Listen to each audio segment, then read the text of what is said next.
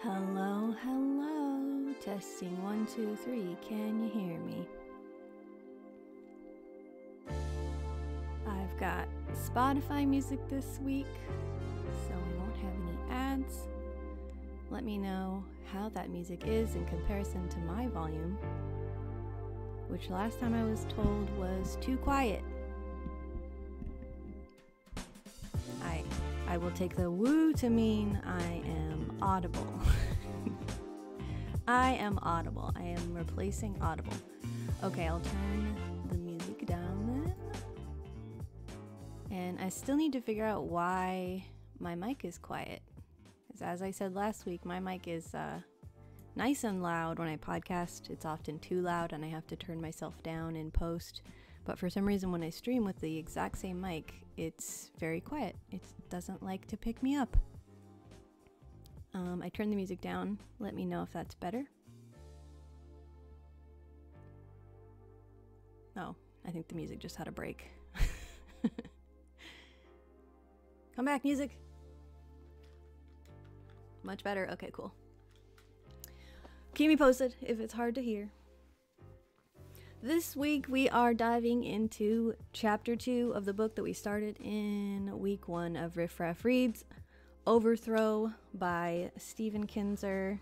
It is a history of America's century of regime change from Hawaii to Iraq, aka every time up to the point the book was written when the United States government intervened in foreign government to overthrow said foreign government. Chapter 1 was about the U.S. overthrow of the Hawaiian government. We learned that Hawaii was a country with a monarchy, and there was an indigenous queen who wanted to give more power to the indigenous people of the country. And the U.S. colonizers there, which were a tiny minority of the total population, decided they didn't want that to happen, so they overthrew it with threat of cannons and guns and all sorts of nasty stuff. Chapter 2, I'm not sure what it's about, but I see the word Cubans in the first sentence, so it might be about Cuba. And I'm going to say the title of chapter 2 now, and I will give you a little content warning. I think this is a slur in the title, so here it comes. Chapter 2, Bound for Goo Goo Land. I'm guessing that's a slur. But that's the title. Alright, chapter 2. let's see what the USA got up to in this one. The euphoria that gripped Cubans in the last days of 1898 was almost beyond imagination. Their country had been racked by rebellion for 30 years, the last few filled with terrible suffering. That summer, as their uprising reached a crescendo, American troops had arrived to help them deliver the death blow that ended 3 centuries of Spanish rule. Okay, so Spanish, what we're learning here is that the Spanish conquistadors, I assume, in 1898 had been fucking up Cuba, and then Spain was like, hey, America, you like interfering and overthrowing government. We saw what you did in Hawaii. Good work. Can you come give us a hand? So American troops went over and helped their fellow colonizers, the Spaniards. Okay, back to the book. Now, with the victory finally won, Cuban patriots and their American comrades were preparing for the biggest party in the island's history. Oh boy. Oh, you remember it from social studies? That's cool. I don't know if I just didn't pay attention in history class, but I feel like all I learned was the US is the greatest country in the world.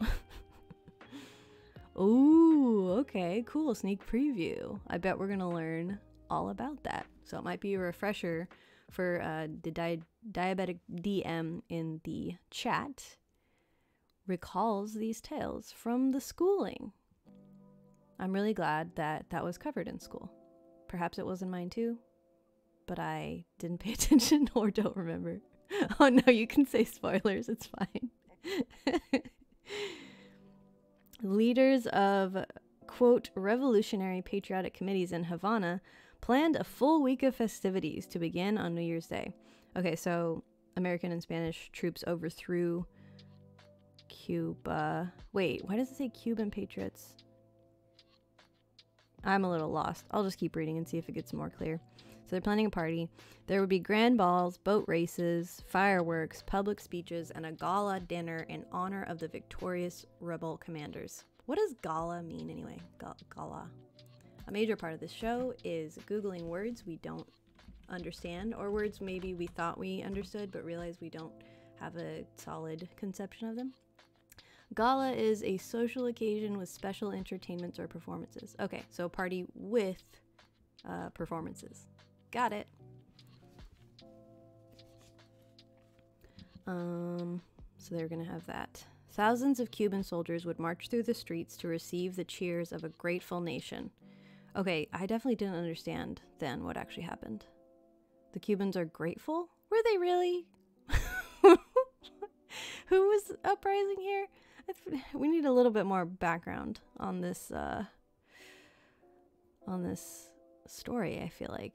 So there was a rebellion and Cubans wanted the rebellion to be quashed? I mean, I guess, yeah, that does happen, such as the attempted fascist overthrow in January 6th of the year that happened. You think they're talking about Cuban revolutionaries right now? Yeah, maybe it will become clearer as I go on. Just as the celebration was to begin, however, the newly named American military governor of Cuba, General John Brooke, made a stunning announcement. He forbade the entire program. Oh man, he's shutting down the party? Oh, they were rebelling against Spanish occupation. Okay. So the American troops did not help the Spaniards. They fought back against them. Okay. My apologies for my misleading introduction when I implied otherwise. Okay, so General John Brooke forbade the party that they were planning to celebrate kicking off the Spaniards. Not only would there be no parade of Cuban soldiers, but any who tried to enter Havana would be turned back. Furthermore, the general declared, the United States did not recognize the rebel army and wished it to disband. Okay. No, I think you're right, Diabetic DM. I think, yeah, because the beginning it said American troops arrived to help deliver the death blow that ended 3 centuries of Spanish rule. And then they were about to party, but obviously, U.S. troops don't do anything entirely to be gracious and helpful. They had some ulterior motive.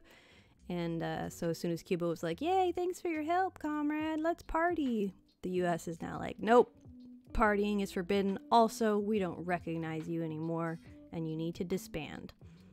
This abrupt turnaround outraged Cuban patriots, especially the thousands who had fought so long and tenaciously for independence. For independence from Spain. The United States snatched their great prize, independence, away from them at the last moment.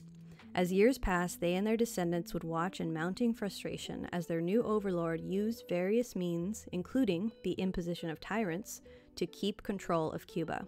Cubans were among the first people to feel the effect of the profound changes that reshaped the American psyche at the end of the 19th century. This was the moment when, with remarkable suddenness, Americans ceased to be satisfied with holding territory on the North American mainland. They became consumed with a grand new idea, that of a United States whose influence extended around the world. In the words of the historian Louis Perez, why do I have a hard time saying 1898? 1898 was a watershed year, a moment in which outcomes were both defining and decisive, at once an end and a beginning, that special conjuncture of historical circumstances that often serves to delineate one historical epoch from another. All right, Perez. Territorial expansion was nothing new to Americans. They had been pushing westward ever since the first settlers arrived at Jamestown and Plymouth. In the process, they appropriated a great continent, killing or displacing nearly all of its native inhabitants. During the 1840s, in their first burst of imperial war, they seized half of Mexico. Many came to believe that the United States had a, quote, manifest destiny to occupy and settle all the land bounded by Canada, the Gulf of Mexico, and the Atlantic and Pacific Oceans. The idea of going farther, though, was something quite new. I definitely remember that old racist-ass phrase, manifest destiny. That's like the main thing I remember from my high school history classes, is that phrase. Like, it gave me the chills. Such a weird idea. It's such a colonizer idea. In the months after the 1893 revolution in Hawaii, which we read about in Chapter 1, that country's new leaders sought annexation to the United States. But President Grover Cleveland, who had succeeded Benjamin Harrison in March of that year, would not hear of it. He was quite right when he declared that most Americans rejected the seizure of faraway lands as not only opposed to our national policy, but as a perversion of our national mission. So what was their national mission then? Yeah, God wants us to settle the entire continent. It's such a, like, it's so transparent that it's just like, no, we can do whatever we want because a made-up guy, he said we can, and his word is final because we said so. It's so funny. So back in Hawaii, there was a consensus that Americans shouldn't be seizing faraway lands, and then 5 years later, this consensus evaporated. Almost overnight, it was replaced by a national clamor for overseas expansion. This was the quickest and most profound reversal of public opinion in the history of American foreign policy, which, to be fair, was a very short history at this point in 1893. I mean, it's still short comparatively. Like the divine right of kings. Yeah, exactly. You can do anything you want if you say God said so. Who's going to stop anyone from just saying that? The foundation for this remarkable turnaround was laid by a handful of visionary writers and intellectuals. In 1893, one of them, Frederick Jackson Turner, published one of the most provocative essays ever written by an American historian. He used as his point of departure the national census of 1890, which famously concluded that there was no longer a frontier in the United States, which the frontier was also a stupid racist idea, because the frontier was the concept that it's the edge of the inhabited land or the edge of the civilized land, which, as we all know, many people lived all over the United States. There was no edge. It was completely inhabited already. The only true edge is the actual, like, coast, because as far as I know, no one lives in the ocean. I mean, no humans live inside the ocean. But who knows? I learn something new every day. That closed the first period of American history, according to Turner, and left the country with a stark choice. It could either declare itself satisfied with its present size, something it had never done before, or seek territory beyond North America. In his paper and subsequent articles, Turner left his readers with no doubt as to which he believed would be the wiser choice. Oh, and then here's a quote from one of his papers. For nearly 3 centuries, the dominant fact in American life has been expansion. With the settlement of the Pacific coast and the occupation of the free lands, quote, free lands, this movement has come to a check. That these energies of expansion will no longer operate would be a rash prediction, and the demands for a vigorous foreign policy, for an interoceanic canal, remember the canal? For a revival of our power upon the seas, and for the extension of American influence to outlying islands and adjoining countries are indications that the movement will continue. The movement, I'm guessing, being to, quote, expand the borders of American territory to include everything possible, I guess.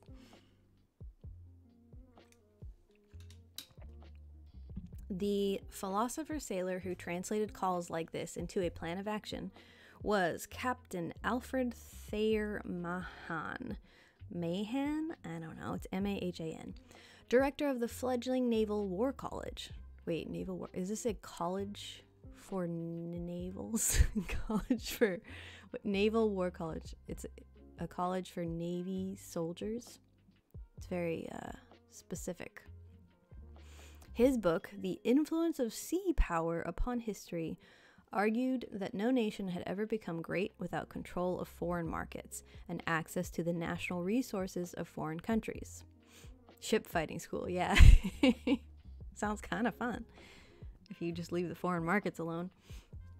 To achieve that control, he asserted, a nation must maintain a navy powerful enough to protect its merchant fleet and force uncooperative countries to open themselves to trade and investment. A navy with such ambition needed a network of supply bases around the world. Applying these arguments to the United States, Mahan, what are we going to call this guy? Mahan? I'll say Mahan. I like Mahan better. Mahan urged that it not only speedily build a canal across Central America, but also establish bases in the Caribbean, the Pacific, and wherever else it wished to trade. So this is the guy responsible for all that nonsense. Whether they will or no, Americans must now begin to look outward, Mahan wrote. The growing production of the country demands it. Mahan was the toast of Washington during the 1890s. He appeared before congressional committees and developed close friendships with powerful politicians. Senator Henry Cabot Lodge of Massachusetts, a leading expansionist, considered Mahan's writings to be secular scripture. Maybe secular, I don't know. Excuse the background sounds. Theodore Roosevelt wrote a glowing review of his book and corresponded with Mahan on questions of sea power and the annexation of distant islands. These three, Lodge in Congress, Roosevelt in the executive branch, and Mahan in the minds of men, became the holy trinity of American expansionism. They and others of like mind laid out their case in different ways. Some argued that the United States had to take new territories in order to prevent European powers, or perhaps even Japan, from taking them. you gotta snatch everything up or someone else will take it. It's like such a toddler mindset. Like when a kid won't let another kid play with their toy even though they're not playing with it and haven't touched it in months. Now it's mine! Others stressed the missionary aspect of colonialism, the obligation of more, quote, advanced races to civilize the world. Military commanders realized that a more forceful American military posture would give them greater power and bigger budgets. Man, it's just always been the same, hasn't it? The most persuasive of these arguments, though, always came back to a single essential point. By the end of the 19th century, farms and factories in the United States were producing considerably more goods than Americans could consume. For the nation to continue its rise to wealth, it needed foreign markets. They could not be found in Europe, where governments like that of the United States protected domestic industries behind high tariff walls. Americans had to look to faraway countries, weak countries, countries that had large markets and rich resources, but had not yet fallen under the sway of any great power. That's so funny. So we had like too much too much food and we have too much clothes. We're like too wealthy, and so we have to go dominate someone else so that we can force them to buy the excess product we have. It's fucking wild. This search for influence abroad gripped the United States in 1898, spreading democracy, Christianizing heathen nations, building a strong navy, establishing military bases around the world, and bringing foreign governments under American control were never ends in themselves. They were ways for the United States to assure itself access to the markets, resources, and investment potential of distant lands. Although the American economy grew tremendously during the last quarter of the 19th century, much of the country's fabulous new wealth enriched only a few thousand captains of industry. Conditions for most ordinary people were steadily deteriorating. Oh, well, there it is. Okay. Back when they said that they were producing more goods than Americans could consume, it didn't mean that they had excess goods for everybody. It's that the rich had more than they knew what to do with, and instead of giving it to the poor people who lived here, they were like, we need to sell this to other poor people in other countries. I hate us so much. By 1893, 1 of every 6 American workers was unemployed. Wow, that's a lot. Jesus. And many of the rest lived on subsistence wages. What's that? Google time. Subsistence wages.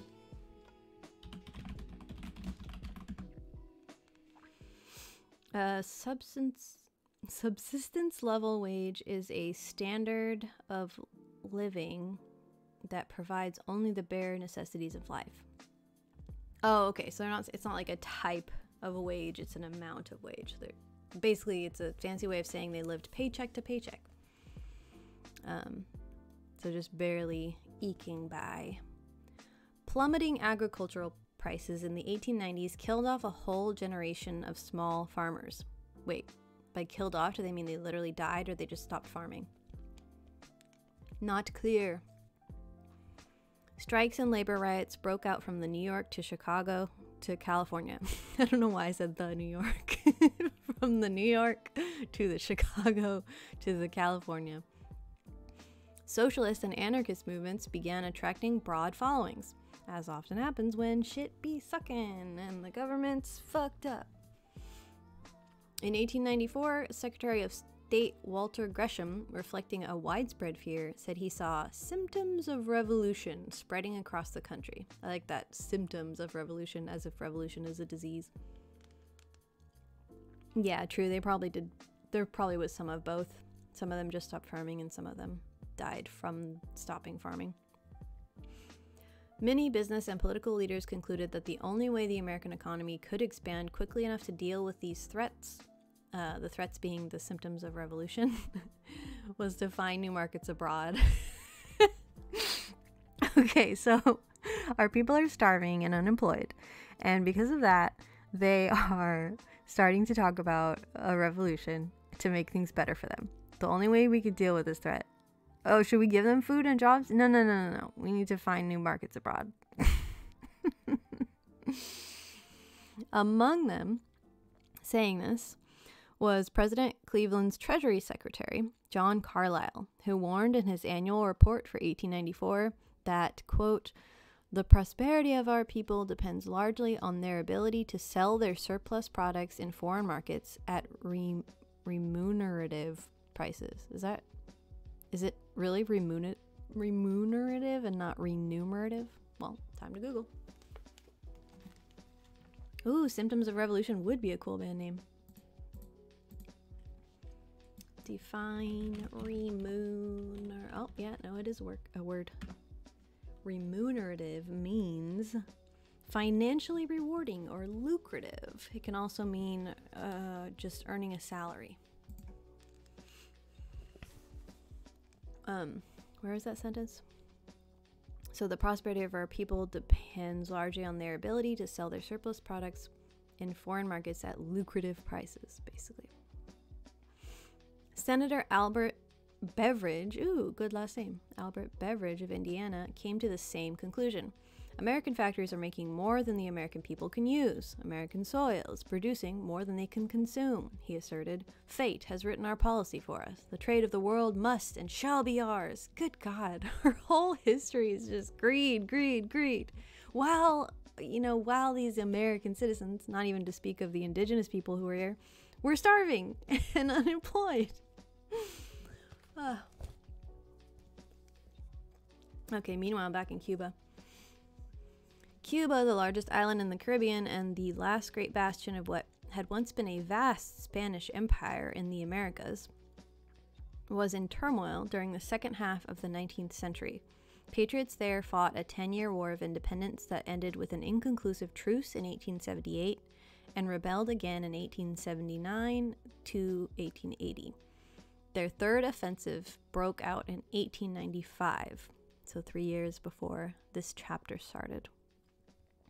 Its chief organizer was an extravagantly gifted lawyer, diplomat, poet, and essayist, Jose Marti, who from his New York exile managed to unite a host of factions, both within Cuba and in émigré communities.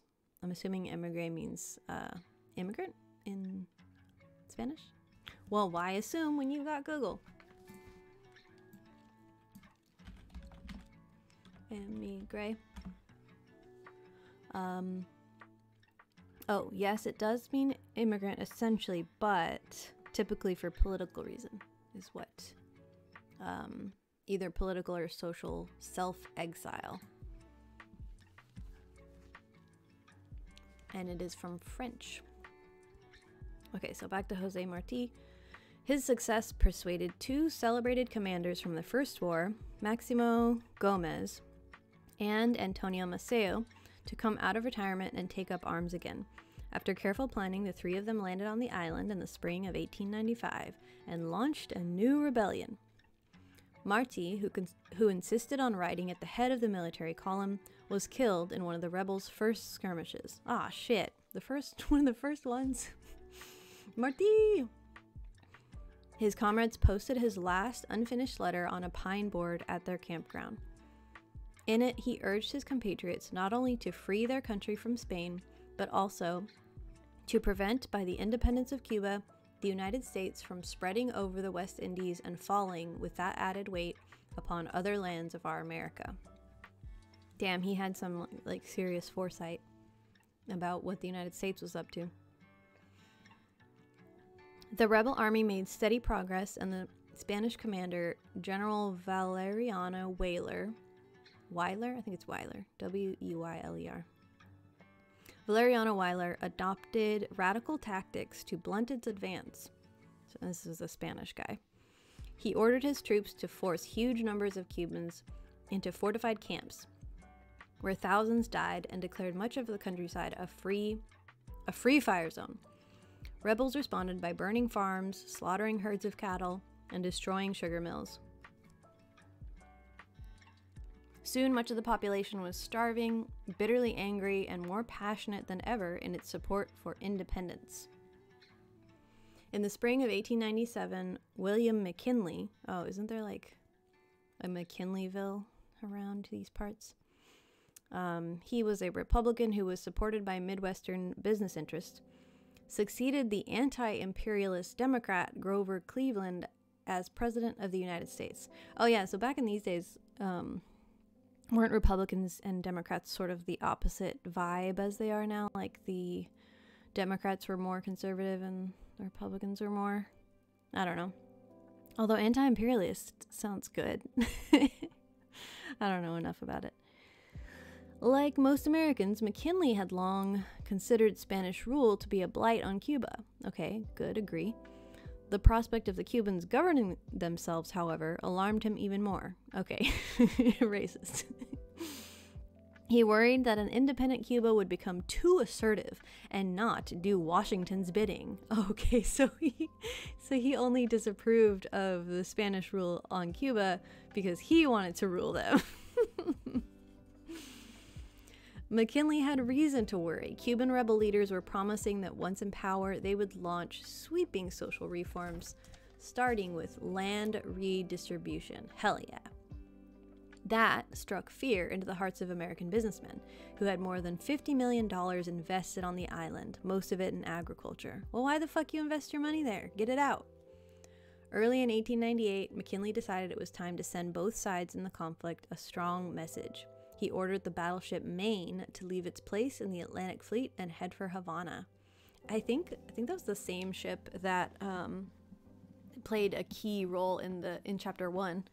There was a ship that they sent to Hawaii with a bunch of troops and fucked everything up. I mean, they didn't actually fire any bullets, but it was a threat. Which is probably what's happening here.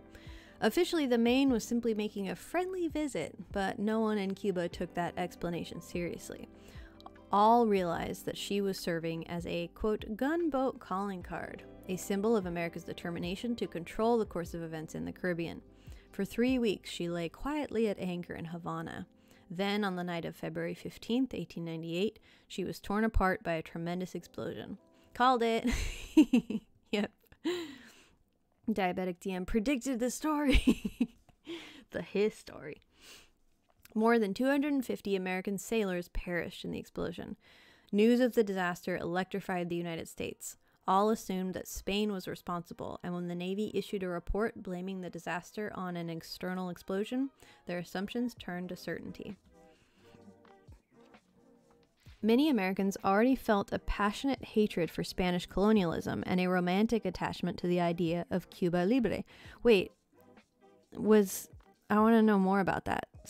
Americans hated Spanish colonialism? Was that just like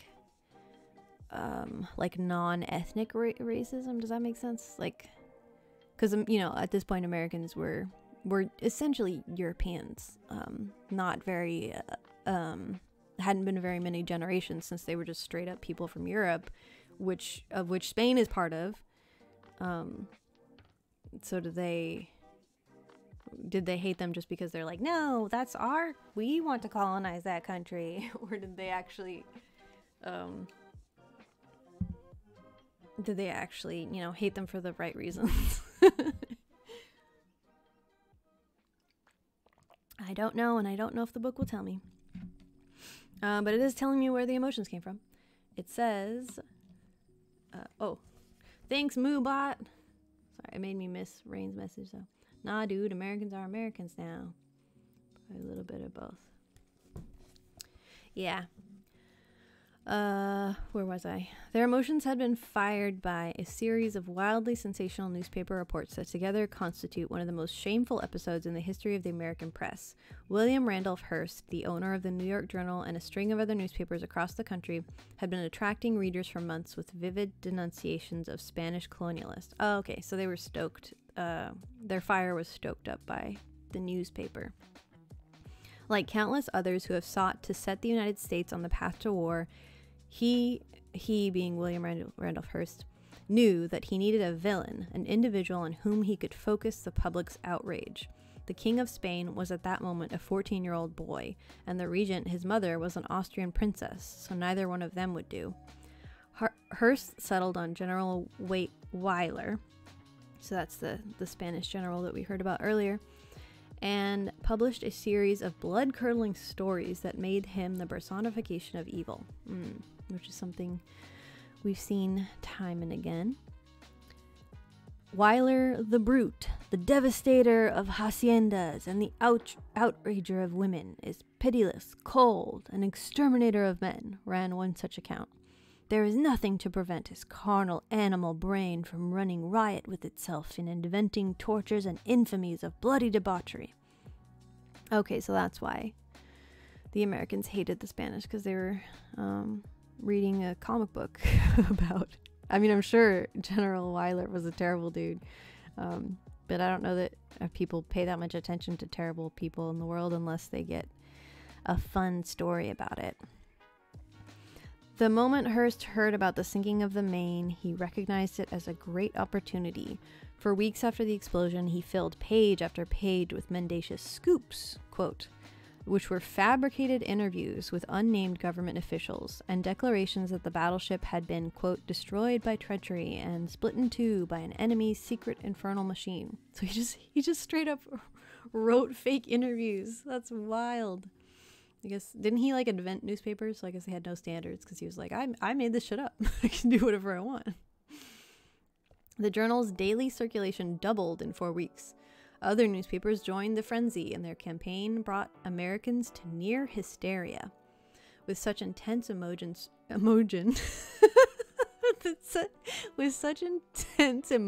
surging through the United States, it was easy for McKinley to turn aside repeated offers from the new Spanish Prime Minister, Praxedis Sagasta, to resolve the Cuban conflict peacefully. Sagasta was a modernizing liberal who understood that his country's colonial policies had brought its empire to the brink of collapse. Immediately after taking office in 1897, he replaced the hated Weyler and then tried to placate the rebels by offering them home rule. Whatever home rule means. You can come home and rule.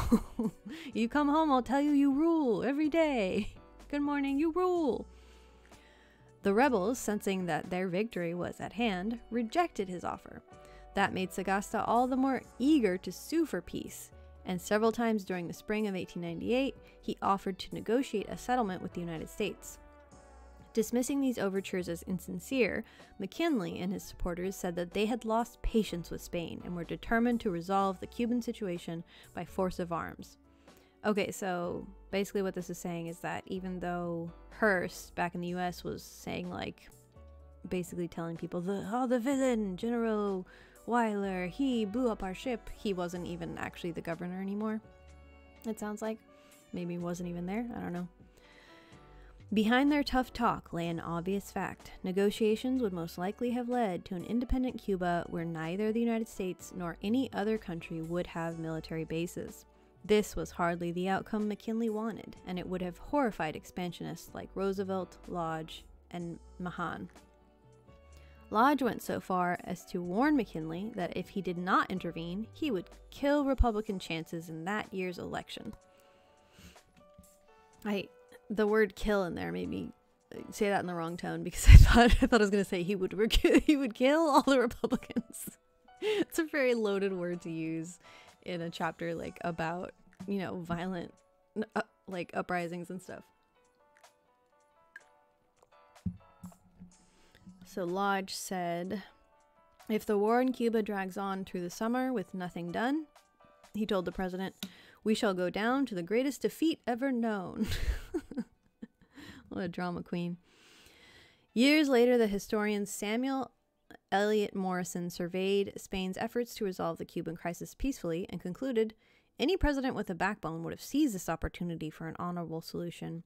Such a solution, however, would have denied the United States the prizes it sought, the prizes being owning other lands.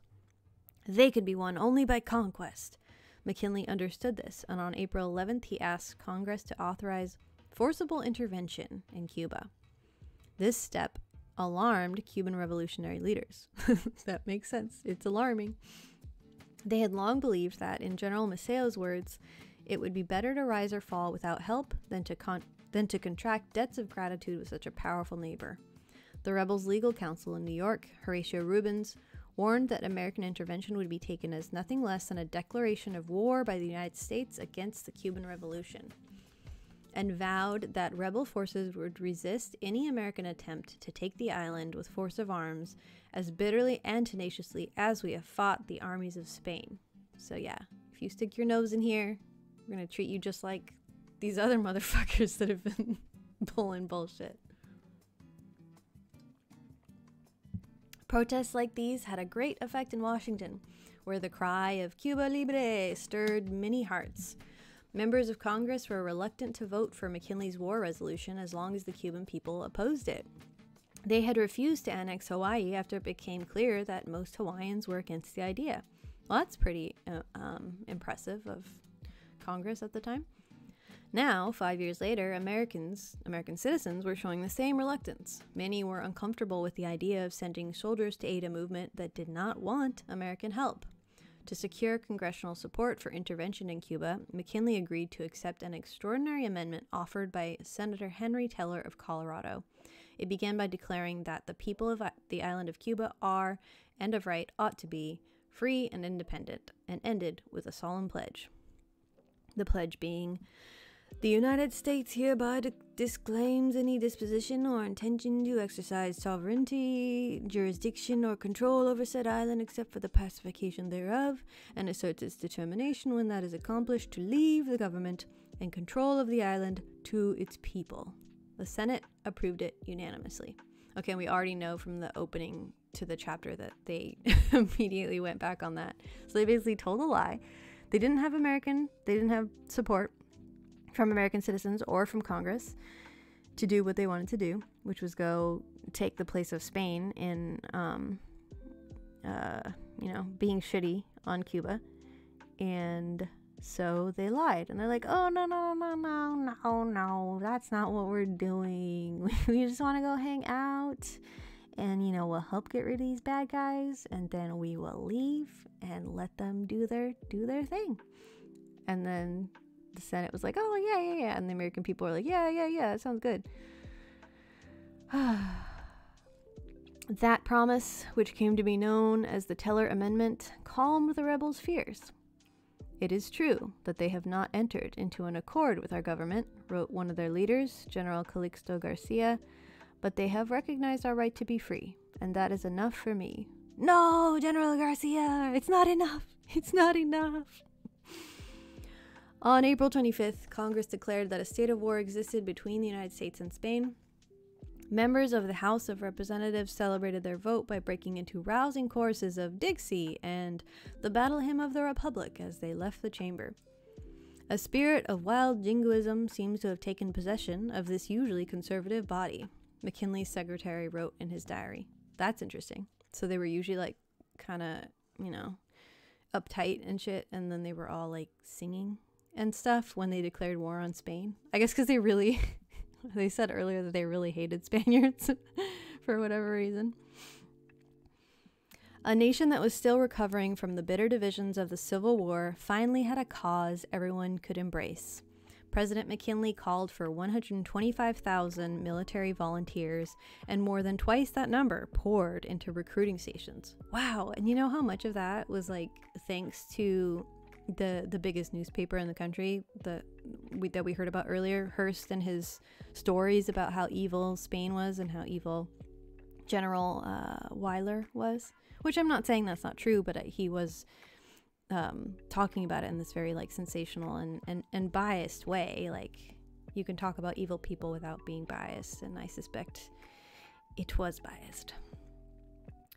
The New York Journal, speaking of Hearst's newspaper, suggested that heroic athletes like the baseball star Cap Anson and the boxing champion Gentleman Jim Corbett be recruited to lead an elite unit in the army.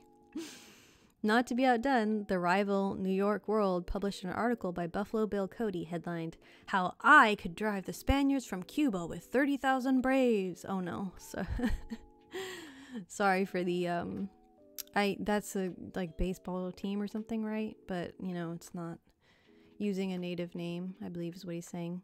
Anyway, everyone's acting like a fool, essentially. Theodore Roosevelt announced that he would quit his post as Assistant Secretary of the Navy to raise and lead a fighting unit. It was a war entered without misgivings and in the noblest frame of mind. The military historian Walter Millis wrote 30 years later, "Seldom can history have recorded a plainer case of military aggression. Yet seldom has a war been started in so profound a conviction of its righteousness."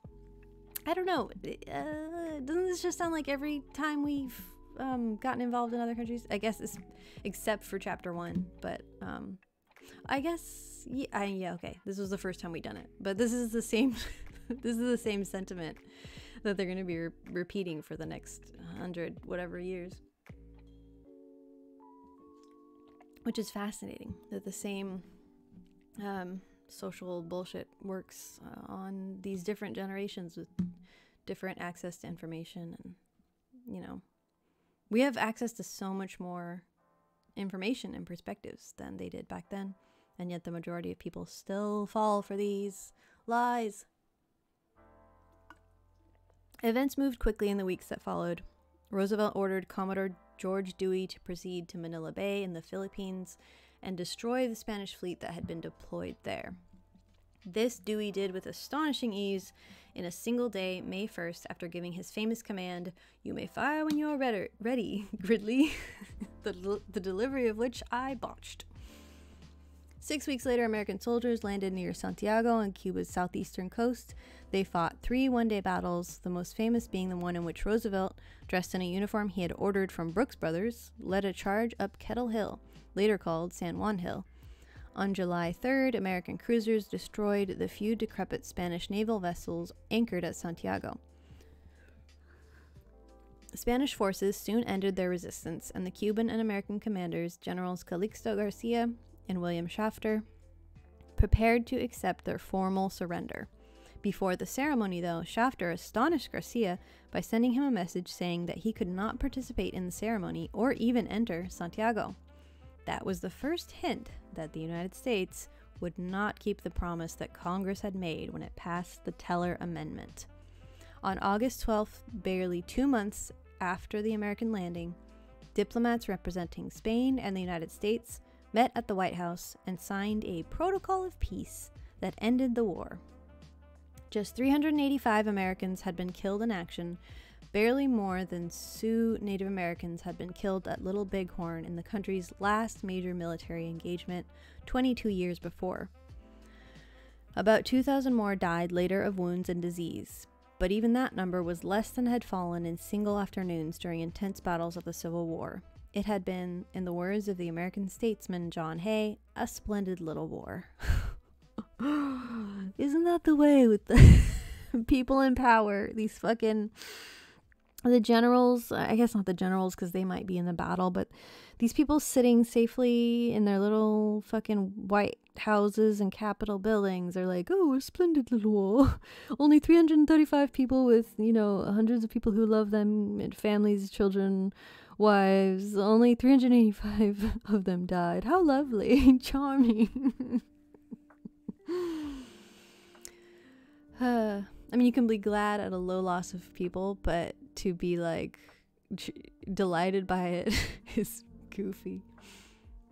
With victory won, the time had come for the United States to begin its withdrawal, and in the words of the Teller Amendment, leave the government in control of its island to its people. Instead, it did the opposite.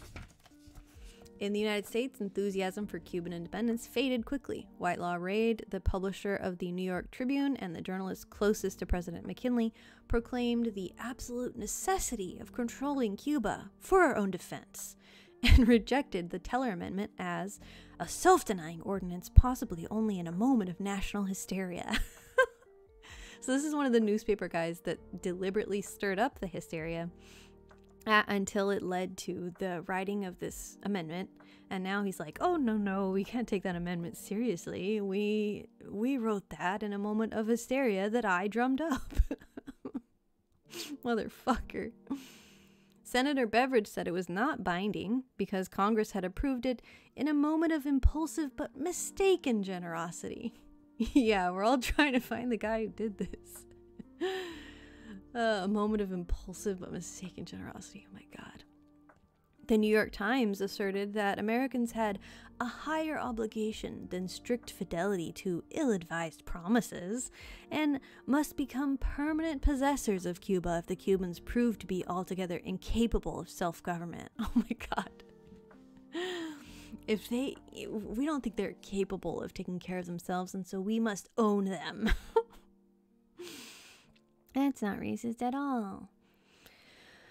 These pillars of American democracy were arguing quite explicitly that the United States was not obligated to keep promises embodied in law if those promises were later deemed to have been unwisely made. Over the next year, they and others justified this remarkable argument through a series of propositions.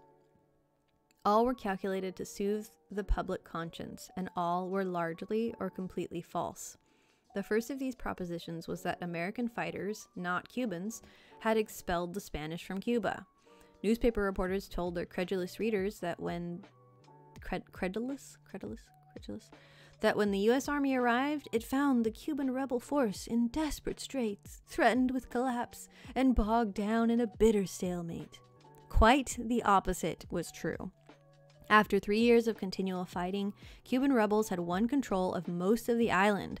They had forced the hungry and disease-plagued Spanish army to withdraw into guarded enclaves and had made plans to attack Santiago and other cities. They were headed towards victory already when the Americans landed. The second myth that Americans were led to embrace was that Cuban revolutionaries were cowardly laggards who had watched in bewildered admiration while Americans defeated the Spanish army. It makes me so angry. One newspaper correspondent reported, "This ally has done little but stay in the rear." Another found that the Cubans, quote, "made very weak allies." A third wrote that the rebel army did little or no fighting and has borne no testimony to its desire to free Cuba. This is so fucked up. This was another piece of self-deception, but understandable? That's what the book says. Few American correspondents had been in Cuba to watch as rebels built their power over a period of years, won broad popular support, and waged a highly successful guerrilla war.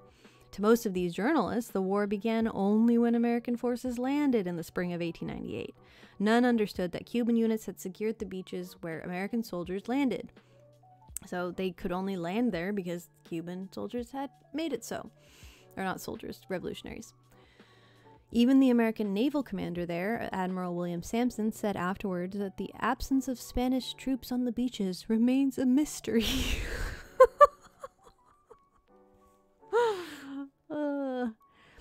Other Cubans served as scouts and intelligence agents for the Americans, although they indignantly refused repeated demands that they work as porters and laborers.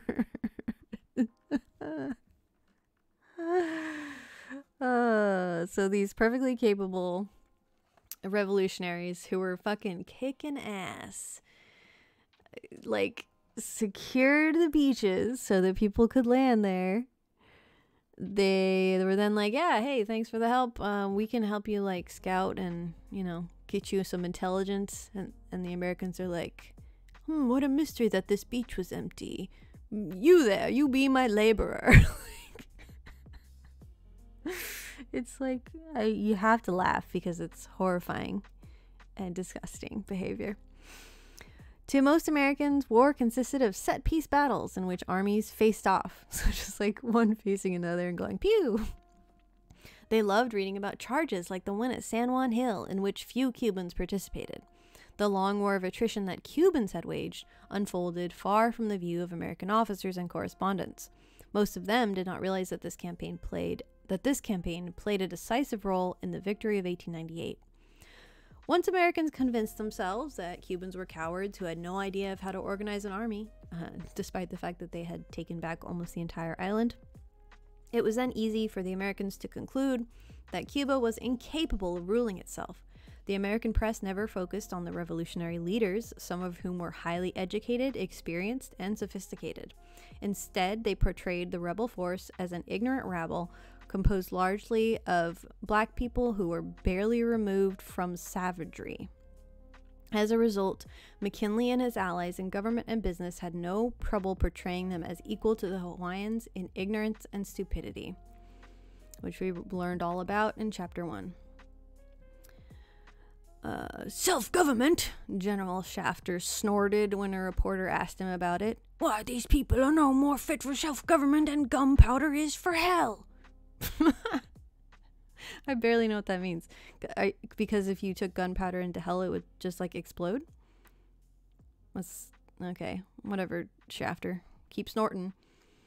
Within days of the Spanish surrender, American officials began telling the Cubans that they should forget the promise of independence embodied in the Teller Amendment. President McKinley declared that the United States would rule Cuba under the law of belligerent right over conquered territory. Holy shit! So Cubans took back almost the entire island from Spaniards. At the very end, American soldiers landed and were like, we're here to help. And they just kind of ran around being like, look what a good job we did, based on what the Cuban revolutionaries had already done. But they only let the American soldiers land there after the American soldiers promised that they were just there to help and they would leave immediately after. And then as soon as they did that, they said, we conquered this territory. It's unbelievable. Attorney General John Griggs told the vice president of Cuba's provisional government that the U.S. Army in Havana was an invading army that would carry with it American sovereignty wherever it went. The confusion that many Cubans felt as they heard these statements turned to indignant anger when General Brooke refused to allow their liberating army to participate in the celebration planned for the first days of 1899. Many were dumbfounded. None of us thought that the American intervention would be followed by a military occupation of the country by our allies, who are treating us as a people incapable of acting for ourselves, and who have reduced us to obedience, to submission, and to a tutelage imposed by force of circumstances. General Maximo Gomez wrote, "This cannot be our fate after years of struggle." It's so sad. Most Americans had little regard for Cubans, so it was natural that they would reject such protests. Many even went further. They were angry that the Cubans had not fallen on their knees to thank the United States for liberating them. News correspondents reported that instead of embracing American soldiers, the Cubans seemed sour and sullen, conceited, vain, and jealous. One wrote of his astonishment to find that they were not filled with gratitude towards us. None seemed willing or able to understand how logical it was for Cubans to feel this way. They took the Cubans' resentment as further proof of their ignorance and immaturity. God, I hate these Americans so bad. Cuban patriots had for years promised that after independence they would stabilize their country by promoting social justice. Americans wanted something quite different. General Leonard Wood wrote in a report to Washington soon after he assumed office as new military governor, "The people ask me what we mean by stable government in Cuba. I tell them that when money can be borrowed at a reasonable rate of interest and when capital is willing to invest in the island, a condition of stability will have been reached." That's the definition of stability. Fuck all the people who live here. Tell me about the capital. In a note to President McKinley, he was even more succinct. "When people ask me what I mean by stable government, I tell them money at 6%. God, fuck you so bad, General Wood. Ugh, you want to talk about evil caricature? There's a cartoon villain right there. On July 25th, 1900, General Wood published an order calling for the election of delegates to a Cuban Constitutional Convention. Fewer than 1/3 of the qualified voters turned out, and even they refused to support many of the candidates that the Americans sponsored. General Wood described the 31 delegates as about 10 absolutely first-class men, and about 15 men of doubtful qualifications and character, and then about 6 of the worst rascals and fakirs in Cuba. What's fakir? I don't know if it's fakir or fakir. It's F-A-K-I-R. That's a word that kind of went away.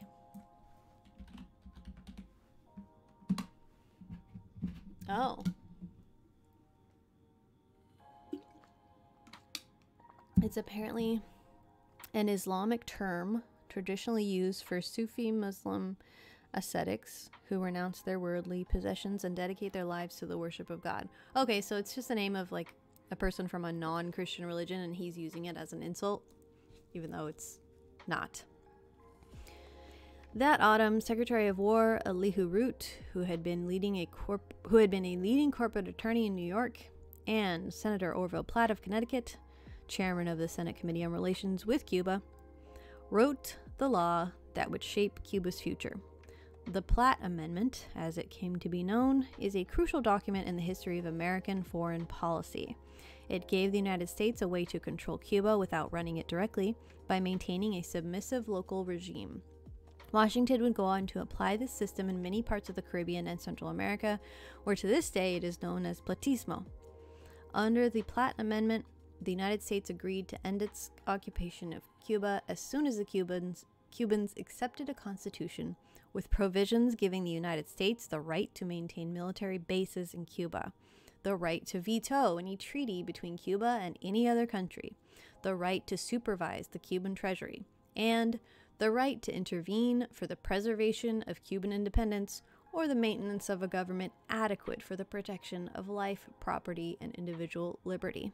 So that's obviously double speak. It's the right to essentially just the right to own everything and decide everything, so that best serves United States financial interests. In essence, the Platt Amendments gave Cubans permission to rule themselves as long as they allowed the United States to veto any decision they made. Members of Congress could not avoid realizing that by passing the Platt Amendment, they would be reneging on the pledge that they had made to Cuba less than 3 years before. Each had to ask himself a painful question that the New York Evening Post framed in a pithy editorial.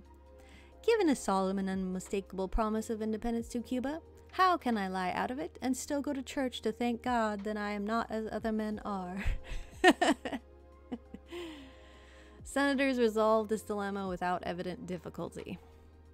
On February 27, 1901, they approved the Platt Amendment by a vote of 43 to 20. Republicans cast all the affirmative votes. Later, the House of Representatives joined in approval, also on a party line vote.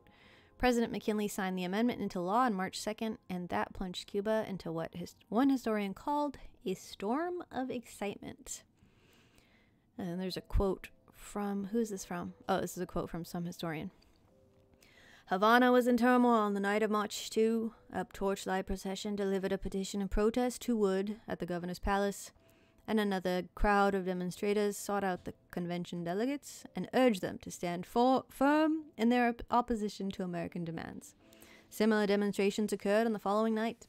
Outside the capital, municipal governments throughout the island poured out a flood of protest messages and resolutions, while public meetings were epidemic.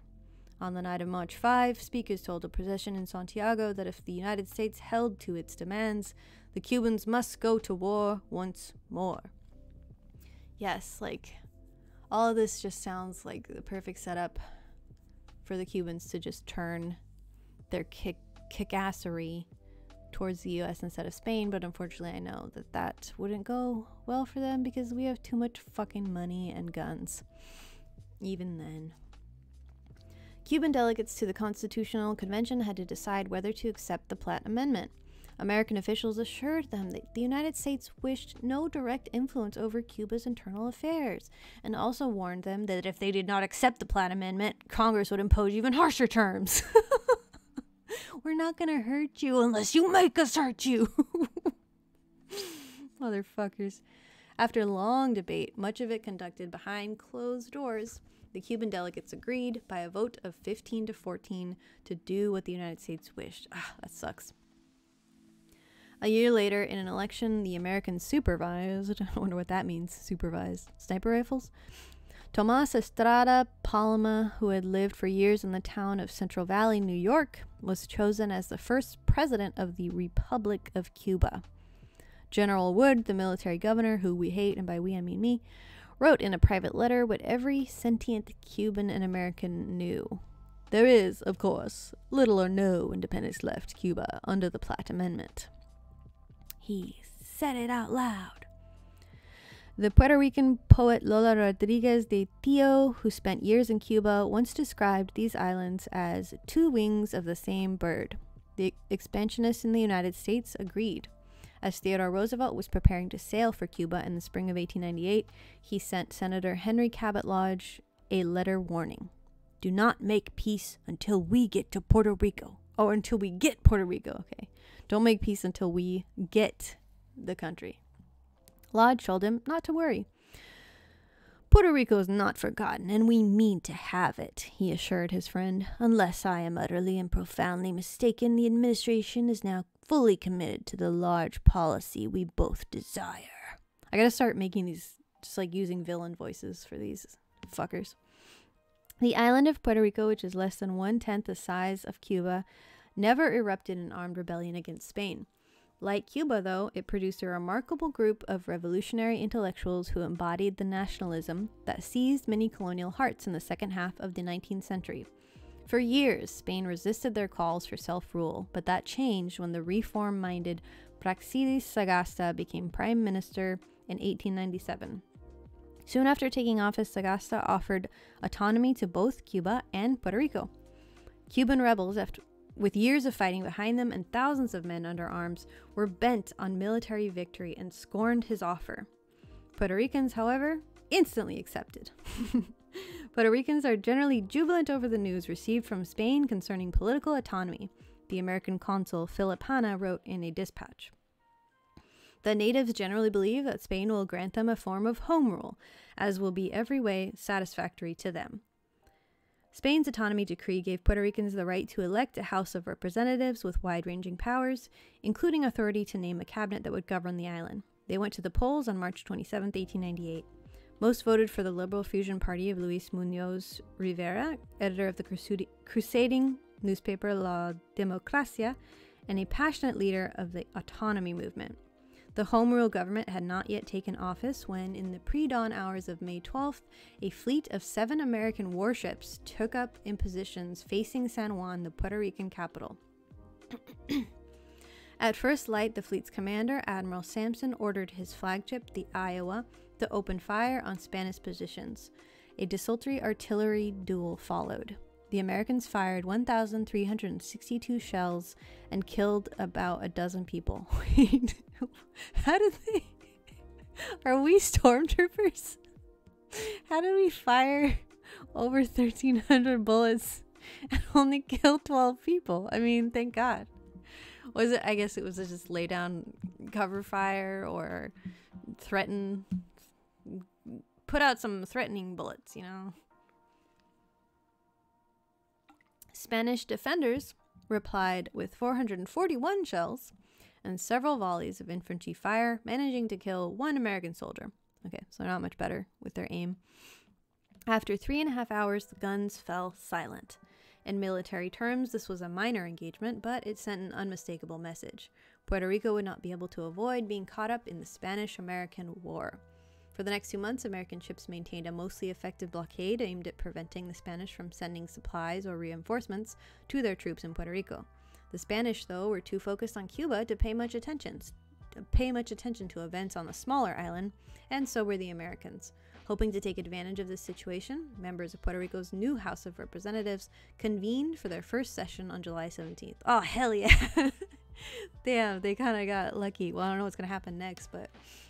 like Cuba and Spain are fighting, and Spain was like, hey, you're going to be under our contract now. And they're like, oh, okay, yeah, sure. And then both of the imperial powers are looking the other way, and they're like, oh, hell yeah, let's have a meeting. Go, go, go. Meeting time, make all the rules. On that same day, the new cabinet, headed by Muñoz Rivera, began to function. It would hold power for just 8 days. Oh, damn it. 8 days of freedom. At 8:45 on the morning of July 25th, a detachment of Marines and sailors from the American gunboat Gloucester waded ashore near Guanica on Puerto Rico's southwestern coast. After a bit of shooting in which they suffered no casualties because they're stormtroopers, they secured the town and raised the American flag over its customs house. I mean, I guess I shouldn't. It's a good thing when less people die. So, but it's just 1,300 bullets is a lot. The moment that flag began to flutter in the tropical breeze, the United States effectively took control of Puerto Rico. Every institution of Spanish rule, including the autonomous government, quickly withered away.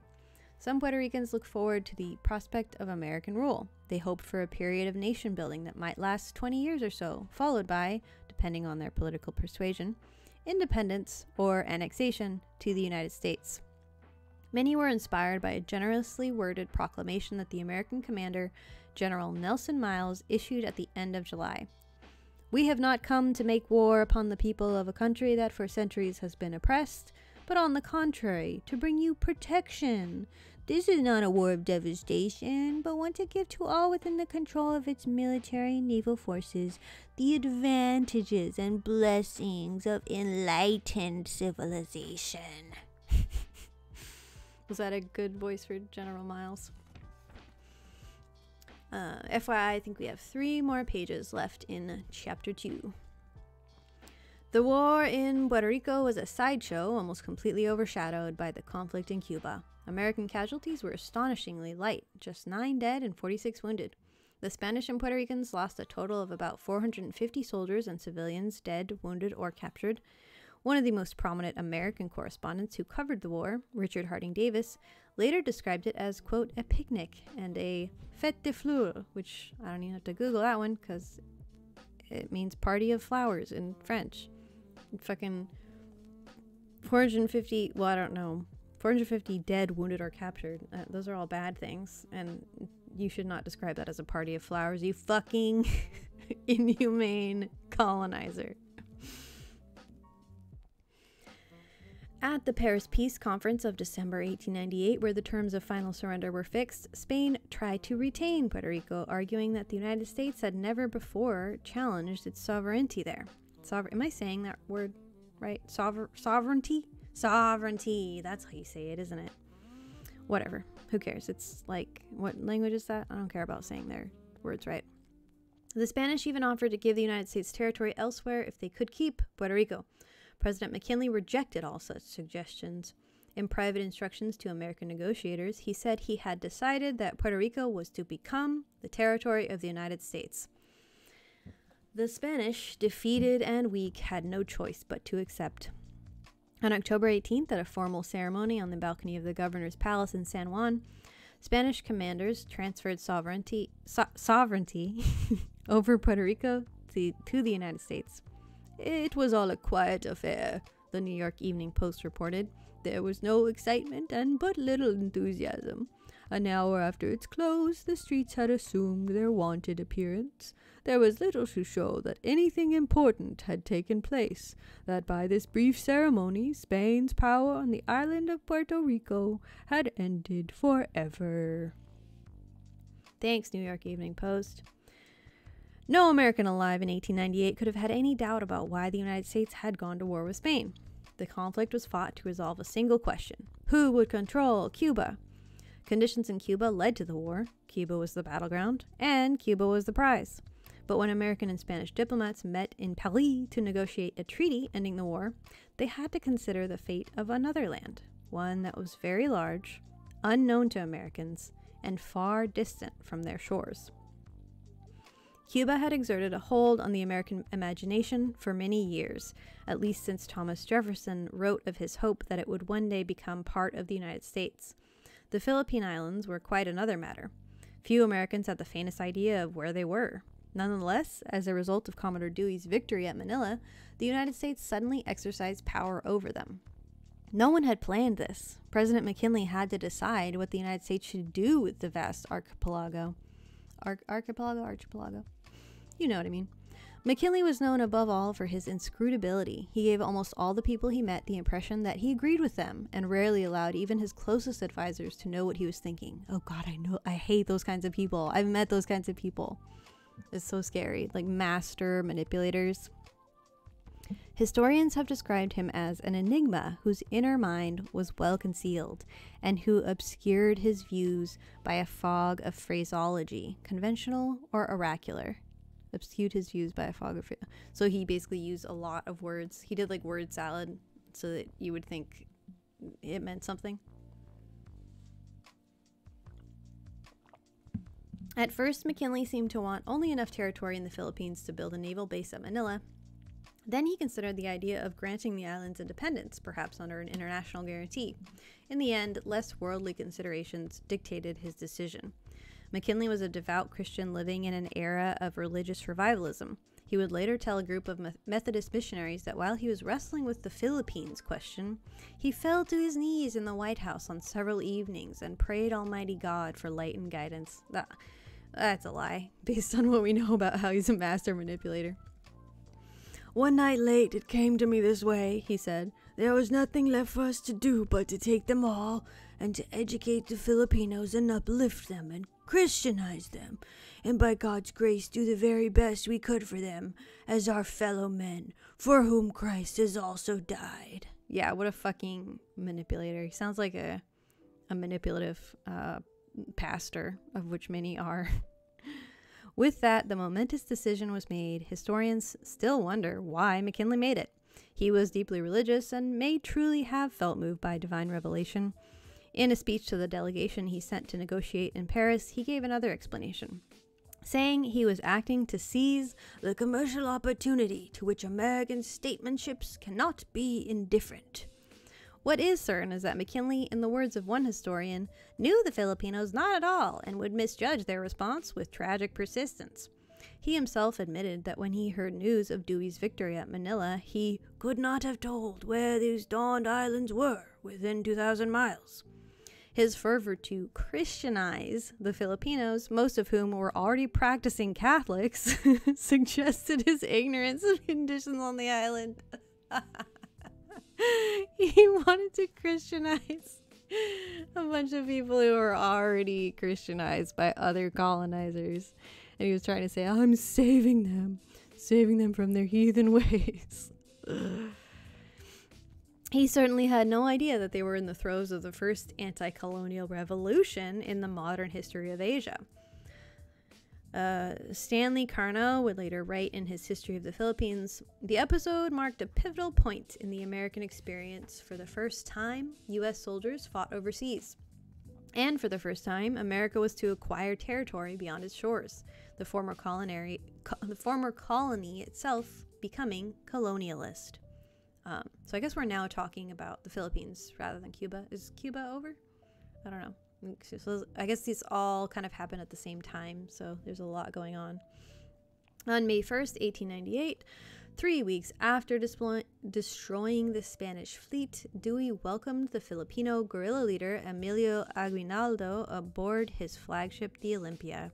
Their versions of what transpired are contradictory. Well, I trust the Filipino person, not the colonizer. Aguinaldo said they agreed to fight the Spanish together and then establish an independent Republic of the Philippines. Colonizer Dewey swore that he made no such commitment. Neither man spoke much of the other's language, and no interpreter was present, so the confusion is understandable. Okay, well, fair enough. How could you even, proceed with anything if you don't speak the same language without a translator? Of which it said there was none. Whatever the truth, when Aguinaldo declared the independence of the Philippines on June 12th, neither Dewey nor any other representative of the United States turned up at the ceremony. That's awkward. That snub led Aguinaldo and other Filipino leaders to fear that the United States would not recognize their country's independence. Well, partially that, partially they didn't even know what was going on. They got the invitation in Tagalog, and they're like, "What's this? I don't know." Put in the inbox. General Thomas Anderson, a Civil War veteran who was the first commander of American troops in the Philippines, sought to reassure them. I desire to have amicable relations with you, he wrote to Aguinaldo. Is he hitting on him? On July 4th. And to have you and your people cooperate with us in military operations against the Spanish forces. General Anderson may have been sincere, but as he was writing his letter to Aguinaldo, policy in Washington was changing. President McKinley, obeying what he took to be the word of God, or so he said, had decided that the United States should assume ownership not simply of an enclave at Manila, but of the entire Philippine archipelago. Sorry if I'm saying that one wrong. He directed his negotiators in Paris to offer the Spanish $20 million for it. Nice archipelago. I'll take it for $20 million. Spain was in no position to refuse, and on December 10th, American and Spanish diplomats signed what became known as the Treaty of Paris. Wait, that's what the Treaty of Paris is? Has there been more than one? I don't know. It gave the United States possession of Cuba, Puerto Rico, and the distant Philippine archipelago, which had more than 7,000 islands and a population of 7 million. Wow! I did not know that. I didn't know the Philippines had more than 7,000 islands. That's a lot. On December 21st, McKinley issued an executive letter proclaiming American sovereignty over the Philippines. Rebels there were already proceeding along their own path. They had elected a constituent assembly that produced a constitution, and under its provisions, the Republic of the Philippines was proclaimed on January 23rd, 1899, with Aguinaldo as its first president. 12 days later, this new nation declared war against United States forces on the islands. McKinley took no notice. To him, the Filipinos were what the historian Richard Welch called a disorganized and helpless people. That's extremely offensive. There's a paragraph from the historian. McKinley was well aware of Aguinaldo's insurgents and their claims. It is probable that he still underestimated the extent of territorial control exercised by Aguinaldo's forces, but in McKinley's opinion, it was unimportant how much territory the insurgent government claimed. McKinley could not believe that Aguinaldo's insurgents would be so stupid as to resist the power and benevolence of the United States. McKinley seems to have entertained the self-contradictory notions that Aguinaldo was an evil, self-seeking bandit chieftain, and that he could be easily managed just like an office seeker in Canton, Ohio. I hope he gets his comeuppance, but I doubt it. The Treaty of Paris gave the United States sovereignty over the Philippines, but it could not come into force until the Senate ratified it. The debate was long and heated. Opponents denounced the treaty as an imperialist grab of distant land that shamed American ideals and overextended American power. Senator George Frisbee Hoar of Massachusetts warned that it would turn the United States into a vulgar, commonplace empire founded upon physical force, controlling subject races and vassal states in which one class must forever rule and other classes must forever obey. Hell yeah, Senator George Frisbee Hoar. Damn, he was a real one. And he predicted accurately what happened, what ended up happening forever. Supporters of the bullshit countered with 3 arguments. That it would be ludicrous to recognize Filipino independence since there was no such thing as a Filipino nation, and that it was America's duty to civilize the backwards Filipinos, and that possession of the archipelago would bring incalculable commercial and strategic advantages. As this debate was reaching its climax in what the New York World called an amazing coincidence, news came that Filipino insurgents had attacked American positions in Manila. Hell yeah, get 'em! It later turned out that there had indeed been a skirmish, but that an American private had fired the first shot. Oh, hell no. That was not clear at the time, however, and probably would not have mattered anyway. Several senators declared that they now felt obligated to vote for the treaty as a sign of support for beleaguered American soldiers on the other side of the globe. Oh, hi, Willow! I didn't even know you were here. No worries. Thanks so much for stopping by. See you next week. Bye. Okay, where was I? It wouldn't have mattered. Several senators declared that they had to support it now. We come as ministering angels, not as despots, Senator Newt Nelson of Minnesota assured his colleagues. This motherfucker called himself an angel. Also, let me Google what despot means. Is it despot or despo? D-E-S-P-O-T. Despot. A ruler or other person who holds absolute power, typically one who exercises it in a cruel or oppressive way. That is literally what you are. Senator Newt Nelson. Fucking angel. Please. Evidently convinced of that, the Senate ratified the Treaty of Paris by a margin of 57 to 27, barely more than the required 2/3 majority. President McKinley may well have believed that God wished the United States to uplift and Christianize the Filipino people. Speeches by senators during the treaty debate, along with many articles in the press, however, offered a more tangible rationale for taking the Philippines. Businessmen had become fascinated with the prospect of selling goods in China, which, after losing a war with Japan in 1895, had become weak and incapable of resisting intervention.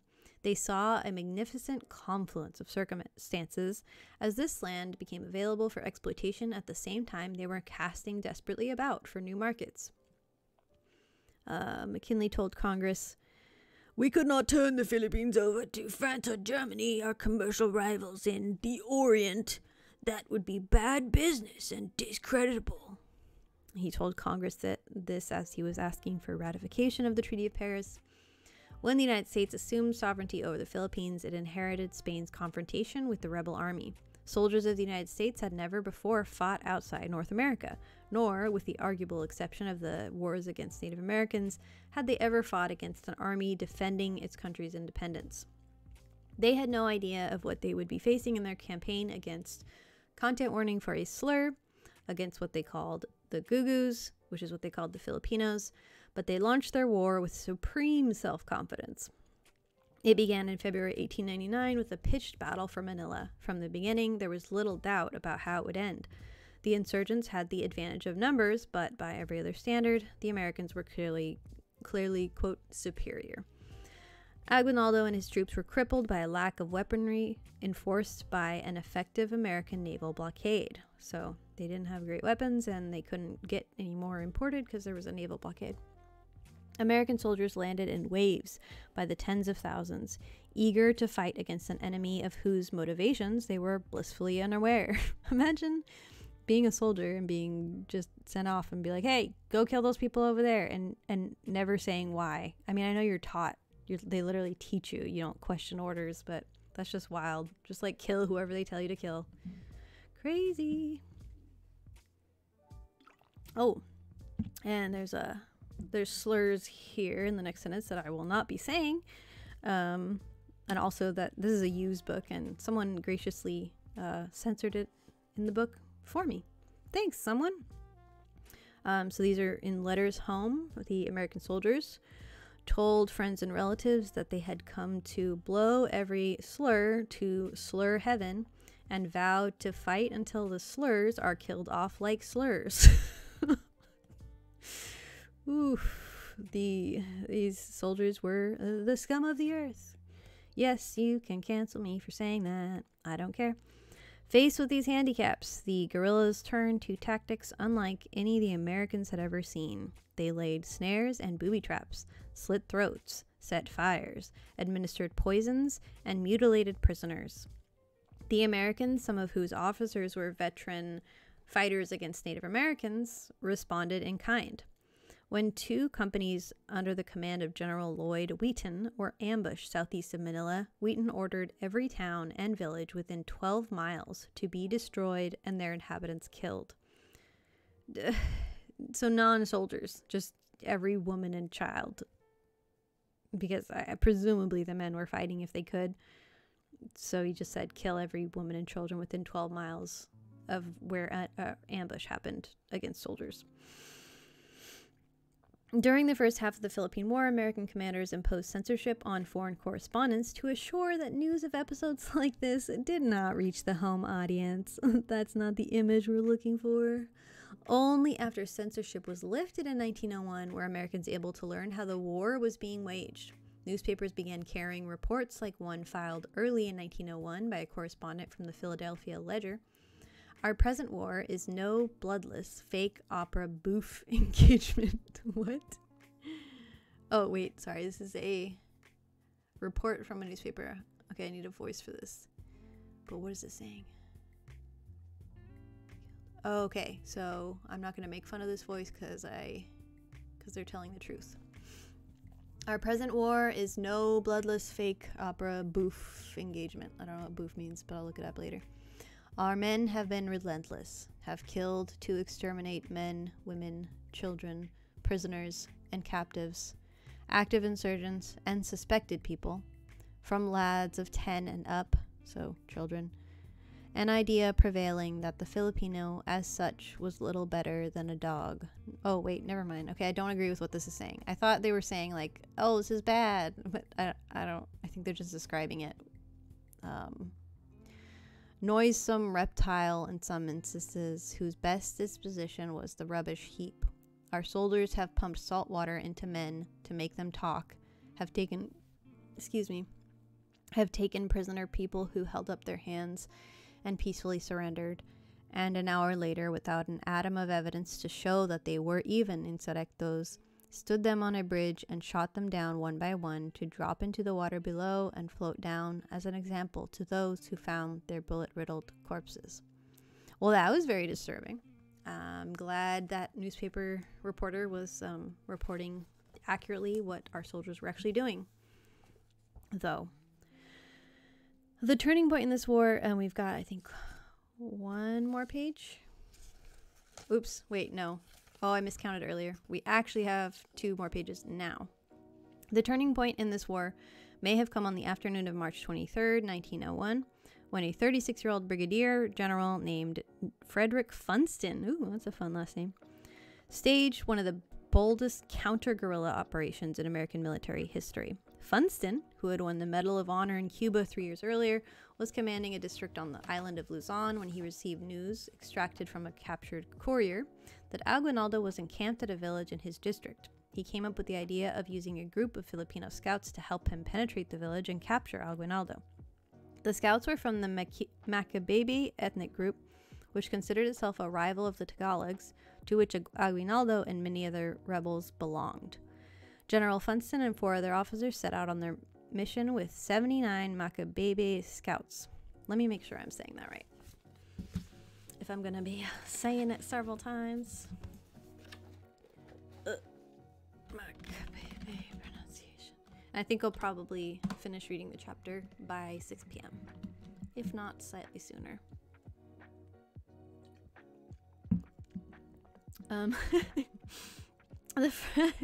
The first result that came up is that it's pronounced roughly like make a baby. Would it really be Maka and not Maka? Is that correct? Maka. Make a baby. Make a baby. Okay, I'm just gonna go with that Google result.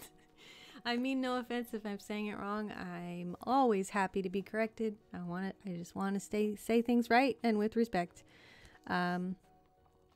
So 79 Macabebe scouts. Their plan was for the scouts to pose as rebels and tell Aguinaldo that they were bringing him a group of American prisoners. When the group was about 10 miles from Aguinaldo's hideout, he sent word that the Americans should be kept away. He did invite the rebels to come, though, and as his honor guard was welcoming them, they suddenly began firing. "Stop all the foolishness!" Aguinaldo shouted from inside his headquarters. "Don't waste ammunition!" One of the scouts turned, burst into Aguinaldo's office, and with pistol drawn told him, "You are our prisoners. We are not insurgents. We are Americans. Surrender or be killed." Aguinaldo and his officers were too stunned to respond. Within minutes, they had been subdued and disarmed. General Funston appeared soon afterwards and introduced himself to the rebel leader. "Is this not some joke?" Aguinaldo asked. It was not. Aguinaldo was arrested and brought to Manila, which Funston later went wild with excitement.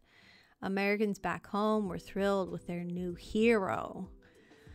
Their satisfaction deepened when less than a month after Aguinaldo's capture, he issued a proclamation accepting American sovereignty and urging his comrades to give up their fight. And I'm sure that he was, tortured and kept under horrible circumstances to get him to issue that proclamation. Doesn't mention that here, but I'm sure that happened. Several thousand of his comrades listened, leading the American commander in the Philippines, General Arthur MacArthur, to proclaim the rebellion almost entirely suppressed. He spoke too soon.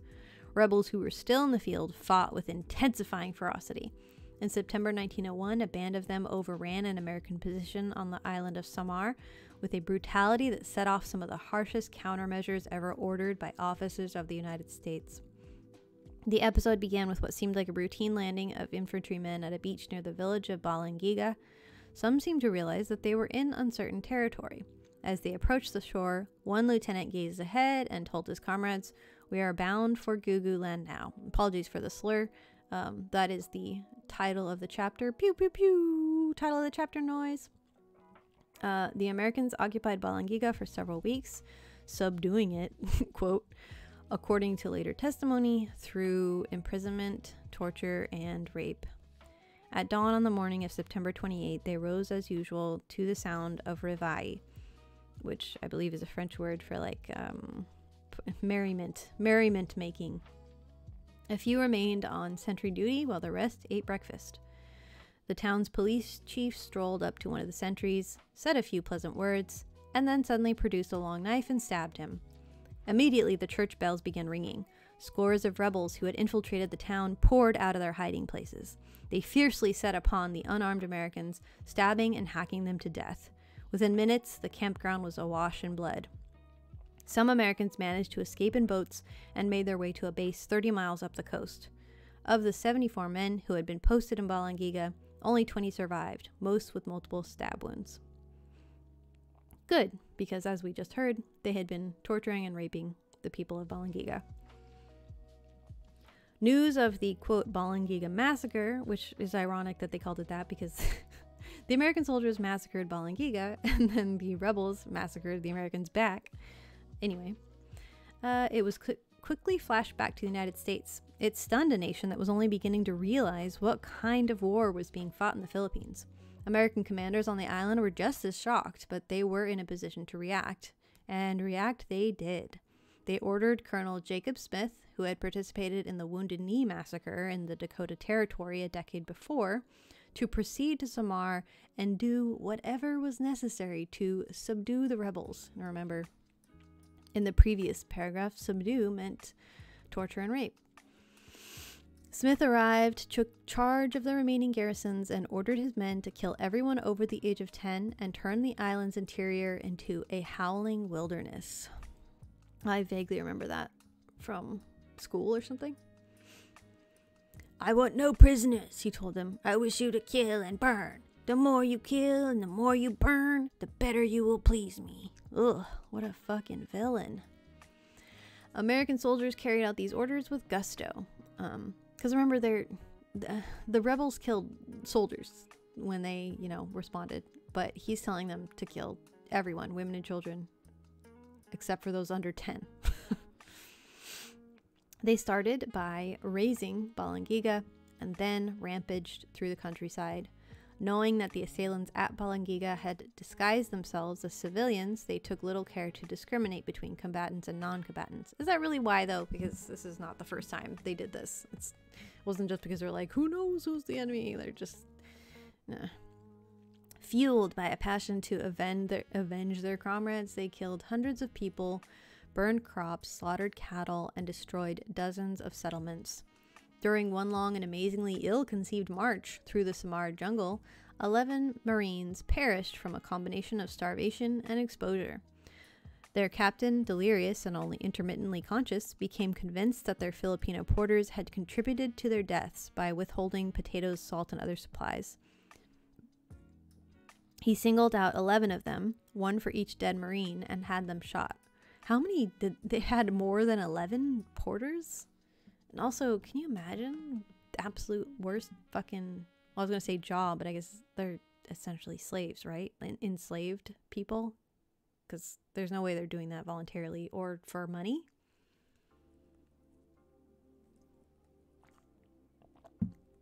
Americans had used harsh tactics since the beginning of the Philippine War, but the summary execution of 11 Filipinos who were working for them and who had committed no apparent crime was too much for commanders to ignore.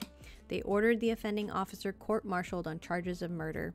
He was eventually acquitted, but the case set off an explosion of outrage in the United States. Under this episode, many Americans had believed that their soldiers were different from others, operating on a higher moral plane, because their cause was good. After Balangiga, however, a flood of revelations forced them out of their innocence. Newspaper reporters sought out returned veterans and, from their accounts, learned that American soldiers in the Philippines had resorted to all manner of torture. The most notorious was the water cure, in which sections of bamboo were forced down the throats of prisoners and then used to fill the prisoners' stomachs with dirty water until they swelled in torment. A little late here, but trigger warning for description of torture. It continues. Soldiers would then jump on the prisoner's stomach to force the water out, often repeating the process until the victim either informed or died. This technique was so widely reported in the United States that the Cleveland Plain Dealer newspaper even published a joke about it. Here's the joke. Ma. What's the sound of running water out there, Willie? Willie. It's only us boys, Ma. We've been trying the Philippine water cure on Bobby Snow, and now we're pouring him out. That's somehow a joke. Others took the matter more seriously. We have actually come to do the thing we went to war to banish, the Baltimore American lamented. The Indianapolis News concluded that the United States had adopted the methods of barbarism, and the New York Post declared that American troops have been pursuing a policy of wholesale and deliberate murder. Okay, this is like a really good example of something that I always try to remind people of when people are like, oh, he's a person of his time. They're people of their time. You know, everyone was racist and murderers back then. It's not fucking true. In every instance, there was always people speaking out against bullshit. There was always non-racist people. Even when we had people who were enslaved, there were still plenty of people that were like, no, this is fucked up, actually. And not a small minority, a significant number of people. So this is a good example of that. There was people that were like, dude, this is fucked up, just like I am right now. David Starr Jordan, the president of Stanford University, declared that Filipinos had done no more than rebel against alien control, and that therefore it was our fault and ours alone that this war began. Exactly. The revered Harvard professor William James said that Americans were guilty of murdering another culture, and concluded one of his speech by declaring, "God damn the U.S. for its vile conduct in the Philippines." Hell yeah, preach. Mark Twain suggested that the time had come to redesign the American flag, with the white stripes painted black and the stars replaced by skull and crossbones. Metal. Might as well give these Americans a pirate flag, since they're fucking pillaging. This spasm of recrimination continued for several months, but soon a counter-campaign began. Defenders of American policy, who at first were too overwhelmed by the onslaught of horrific revelations to respond, finally found their voice. Extreme conditions, they insisted, had forced soldiers to act as they did. They had to torture and rape them. They were really hot. Like, the weather was hot. The New York Times argued that brave and loyal officers had reacted understandably to the cruel, treacherous, murderous Filipinos whose country you were fucking invading. The St. Louis Globe Democrat said that American soldiers had done nothing in the Philippines that they had not done during the Civil War, which is not a good argument. And that, in view of the provocation received and the peculiar nature of the task to be performed, the transgressions have been extremely slight.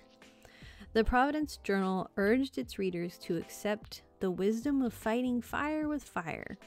It's not fighting fire with fire when you're invading a fucking country that doesn't want you there, doesn't need you there, and you're calling them slurs and saying that they can't take care of themselves. No.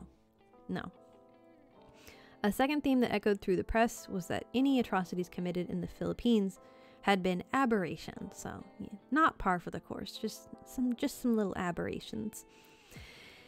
They were deplorable, the St. Paul Pioneer Press conceded, but they had no bearing on fundamental questions of national policy.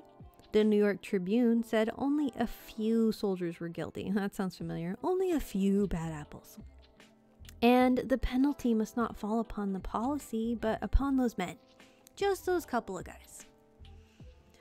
By the time this debate reached its crescendo in the early months of 1902, President McKinley had been assassinated. Oh, I didn't know that happened. Well, now I just want to go Google that.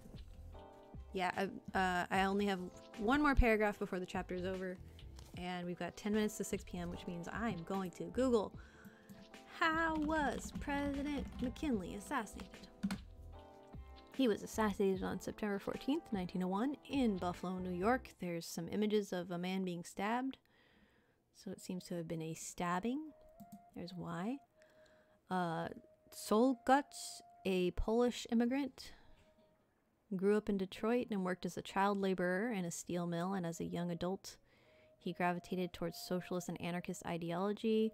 He claimed to have killed McKinley because McKinley was the head of what was a corrupt government.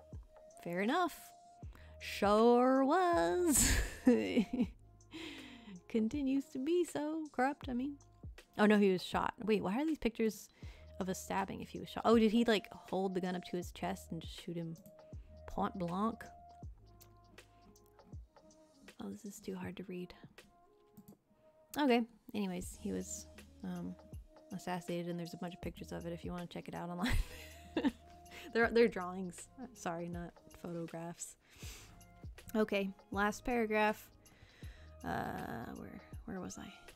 Okay, so he was assassinated and he was replaced by Roosevelt. To Roosevelt fell the task of defending the honor of the troops he loved, and he embraced it, even though he had never been enthusiastic about the Philippine operation. He enlisted his close friend and ally, Henry Cabot Lodge, to lead the defense. In a long and eloquent speech on the Senate floor, Lodge conceded that there had been cases of water cure, of menaces of shooting unless information was given up, of rough and cruel treatment applied to secure information. But Americans who lived in sheltered homes far from the sound and trials of war, he warned, could not understand the challenges of bringing law to a semi-civilized people with all the tendencies and characteristics of Asiatics. So he was just blatantly racist against Asian people. Let us be just, at least to our own, Lodge begged the Senate. At Roosevelt's suggestion, Lodge arranged for the Senate to hold hearings into charges of American misconduct in the Philippines. So he was saying, okay, let's hear what they have to say. Okay, let's quiet down all the people that are angry by holding hearings about American misconduct. It was a clever move, because Lodge himself ran the hearings, and he carefully limited their scope. There was much testimony about operational tactics, but no exploration of the broader policy that lay behind them. The committee did not even issue a final report. So they literally just went in there. He gave leading testimony that a man who wanted them to all be fine led. One historian described the work of this committee as less a whitewash than an exercise in sleight of hand. So just full-on deception. On July 4th, 1902, soon after the investigating committee ended its work, President Roosevelt declared the Philippines pacified. He was justified in doing so. The important guerrilla leaders had been killed or captured, and resistance had all but ceased. It had been a far more costly operation than anyone had predicted at the outset. In 3.5 torturous years of war, 4,374 American soldiers were killed, more than 10 times the toll in Cuba, about 16,000 guerrillas, and at least 20,000 civilians were killed. 16,000 insurgents defending their country, 20,000 civilians, Filipino civilians, just trying to live in their country. Filipinos remember those years as some of the bloodiest in their history. Americans quickly forgot that the war ever happened. And that concludes Chapter 2.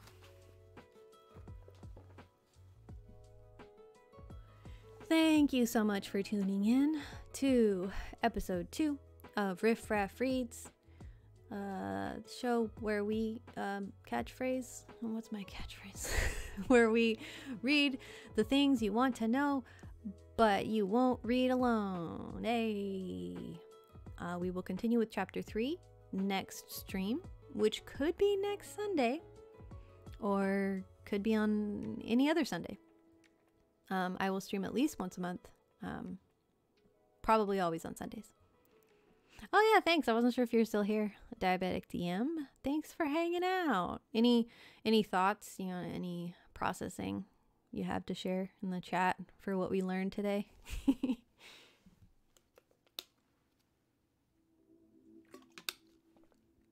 I want to be able to put notes. Yeah, that's fucked up. Final thoughts? That's fucked up. That's going to be the tagline of every chapter in this book for sure. I wanted to be able to, I don't know if you've seen my layout yet, to use the whiteboard as a whiteboard, but I wasn't able to get it to work, partially because I would have to go draw on it, and then I wouldn't be reading. But in theory, I can use that whiteboard and actually draw on it someday. Okay, well, I will catch y'all later, perhaps on another Sunday. And all these recordings will also go up on YouTube. If you miss a chapter, you can always catch up. And Thanks so much for stopping by. See you next time.